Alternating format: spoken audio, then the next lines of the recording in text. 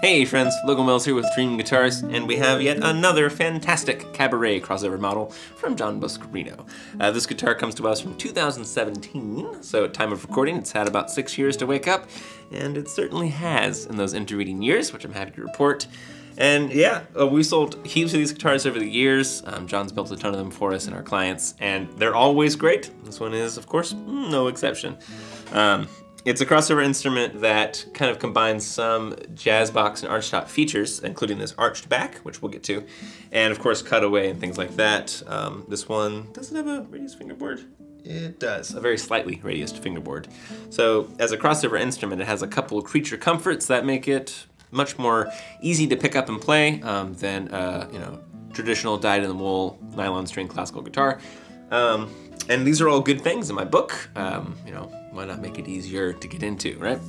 So this is the kind of instrument that you're going to be comfortable doing some classical repertoire on, but frankly, it works for a lot of stuff.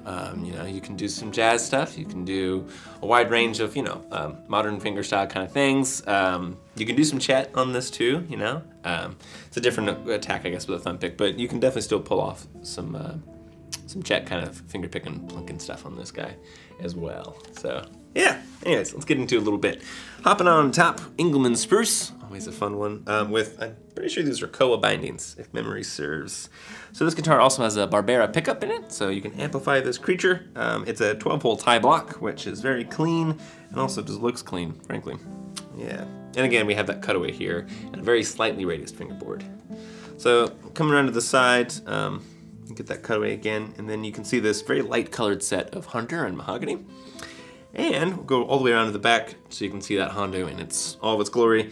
Now, what you might be able to hopefully tell in the video here is that this is an arched back. So it's a carved, arched, domed back, which adds some volume to the air cavity without making the sides super deep.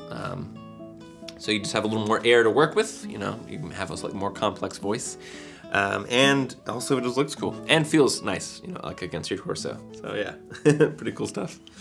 And then I'm gonna go ahead and flip over here too. One other creature comfort is this guitar has a lot of side dots. So you can always left hand orienteer very easily with this guy.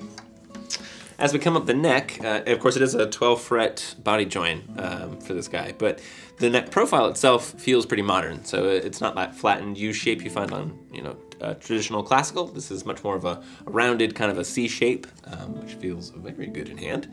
And I don't remember the nut width off the top of my head, but if memory serves, it's a little bit slenderer, more slender, whichever that is, than you would, again, find on a traditional classical. So this is gonna feel, more familiar, more comfortable to a steel string player, someone who's used to a slightly tighter string spacing. Yeah. So if you wanna get into one of those guitars that is designed to do a lot of things well, and it happens to do a lot of things well.